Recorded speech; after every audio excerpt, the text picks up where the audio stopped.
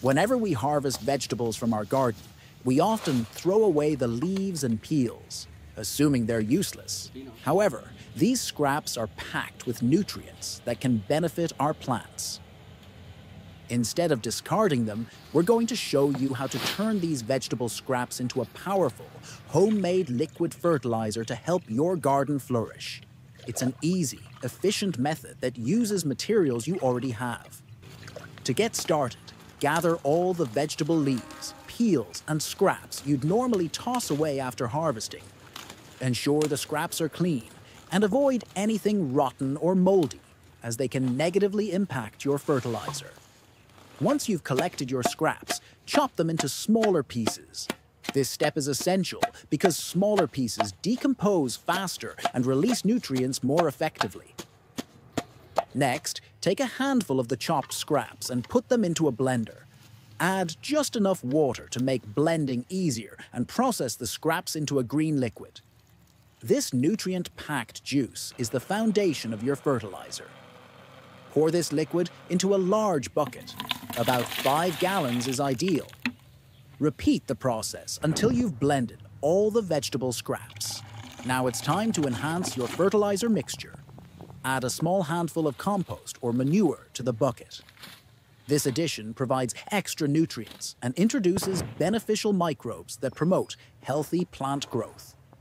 If you don't have compost or manure, you can skip this step, but including it will make your fertilizer much more effective. Once the compost is added, pour in non-chlorinated water to nearly fill the bucket. If you have rainwater, use it instead, as it's chemical-free and gentle on the microbes. If you must use tap water, let it sit for 24 hours beforehand, so the chlorine can evaporate. Chlorine can harm the beneficial microbes in your mixture, so it's best avoided. The next step is to add a small amount of brown sugar, about a handful. Although this might seem unusual, brown sugar is a crucial ingredient. It acts as a food source for the microbes, encouraging them to multiply and break down the vegetable scraps more efficiently. Stir the mixture thoroughly to combine all the ingredients.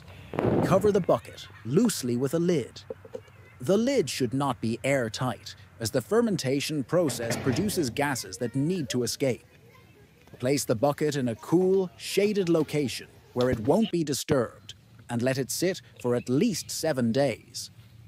During this time, the microbes will break down the vegetable scraps, transforming the mixture into a nutrient-rich fertilizer.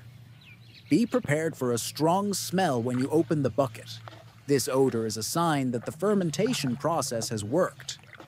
Before using your homemade fertilizer, dilute it with water to prevent it from being too strong for your plants.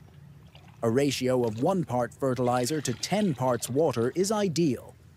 Once diluted, pour the fertilizer around the base of your plants, taking care to avoid applying it directly to the leaves, as this can cause damage. This liquid fertilizer is rich in essential nutrients, such as nitrogen, potassium, and phosphorus. It also contains beneficial microbes that improve soil health and help plants absorb nutrients more effectively. Your plants will respond quickly, growing stronger and healthier with lush leaves and increased yields.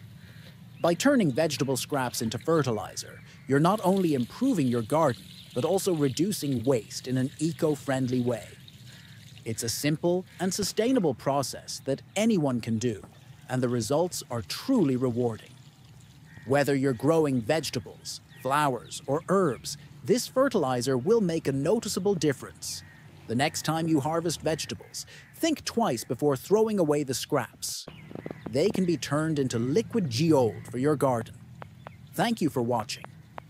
If you found this guide helpful and want more gardening tips, please like, subscribe, and check out our other videos for more sustainable gardening ideas.